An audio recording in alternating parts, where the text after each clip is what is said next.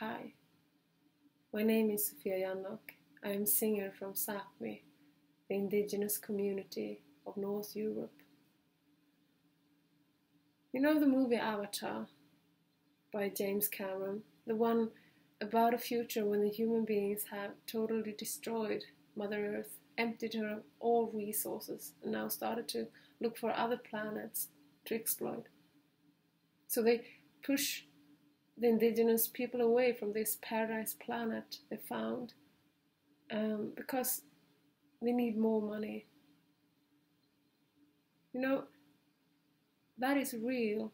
That story is happening right now. And let's not make it even more real. Let's stop this while we still have a chance. Where I come from, the Arctic area, we've seen the impact of climate warming for quite some while now. Rainy winters, starving reindeer. This affects all animals and ourselves in a very deep way. So let's raise our voices to get the people of power to realize that this has to be stopped. We will go to Paris with a yoke that Sara Maria Legaupeska has made.